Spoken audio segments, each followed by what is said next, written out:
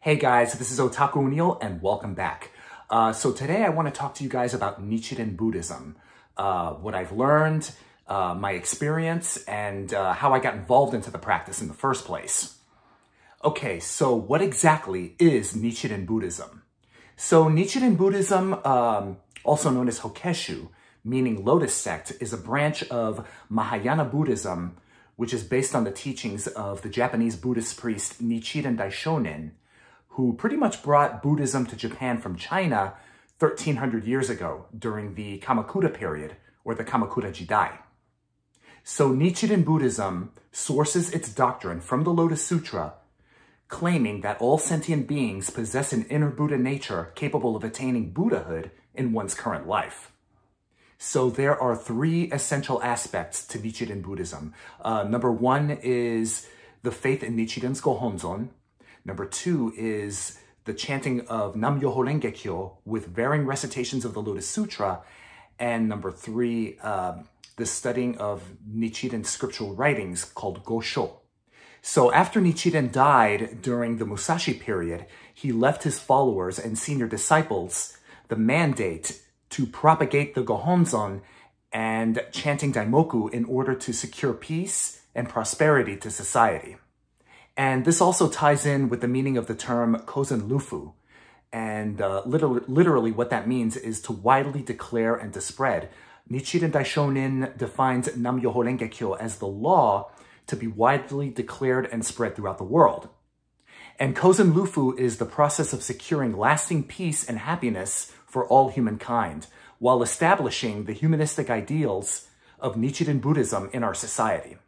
He declared that the Lotus Sutra alone contains the highest truth of Buddhist teachings suited for the third age of Buddhism, insisting that the sovereign of Japan and its people should support only this form of Buddhism and eradicate all others. So you see, Buddhism, the way that it's practiced in Japan, is very different from other Asian countries like China, Korea, Thailand, and Vietnam. In other words, we don't chant and pray to a statue of a chubby man dressed up in a toga. Instead, we chant to a scroll that serves as a mirror reflecting the essence of our soul and inner Buddha nature. We basically call it the Gohonzon. Now, what is the Gohonzon?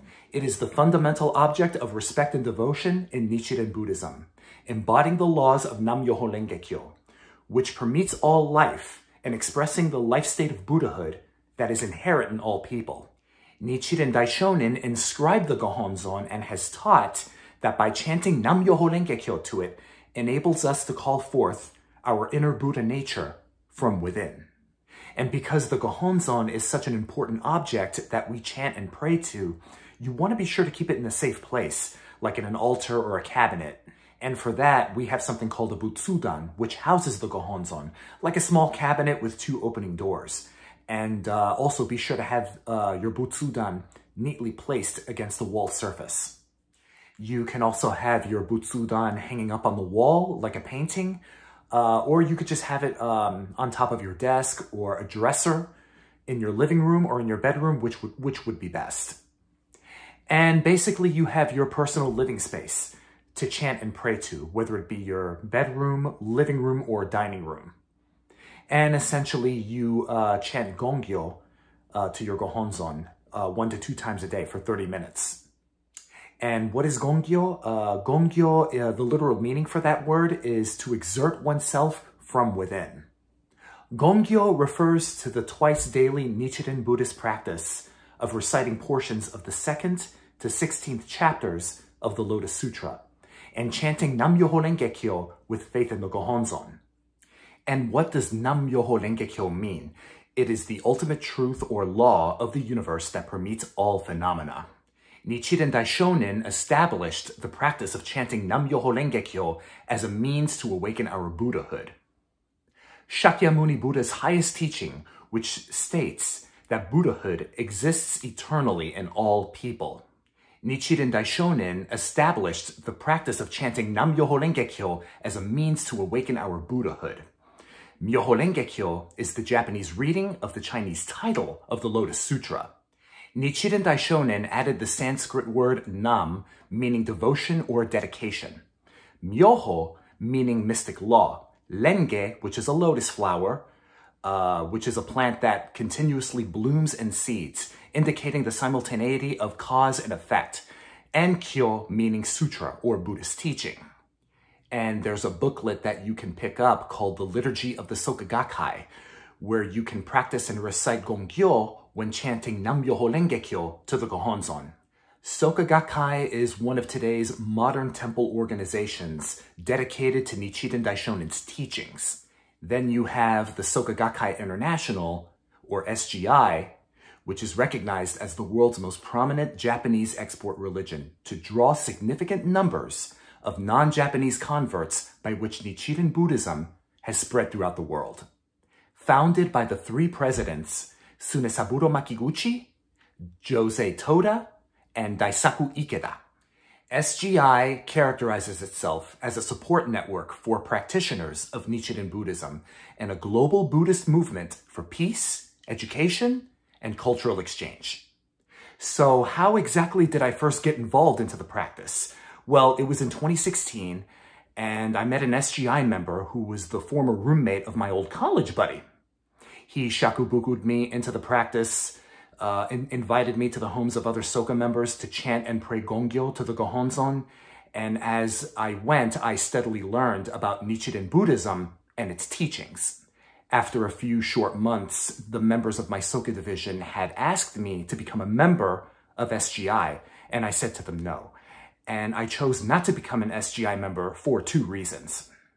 I knew that there would be many conditions, obligations, and contributions that I would have to comply myself to, and I didn't want to deal with any of that.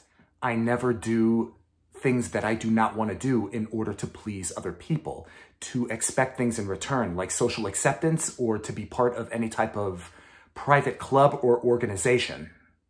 In other words, I'm not someone who is easily corrupted, brainwashed, manipulated, or influenced. And the only reason why I say this is because I always work really hard to avoid those situations. So you see, choosing a path of spirituality and choosing to become a member of an organization are two completely different things. I realized then which path was the more righteous one to follow that I knew would benefit me best. So I settled with becoming a loyal supporter of Nichiren Buddhism and its teachings by my own terms. So in every path of spirituality, there is an education and science behind it all. So it's really important that you understand what spiritual practice you immerse yourself into. And it all goes down to the universal question, why should I become a member of SGI?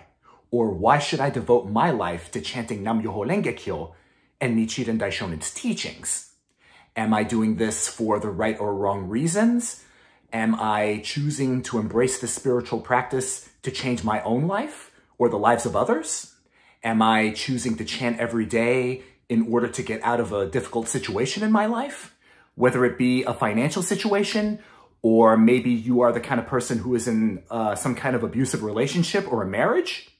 So if you do decide to become a member of SGI and follow Nichiren Buddhism's teachings, make sure that it's what you truly want and not what others want based on their own personal opinion alone.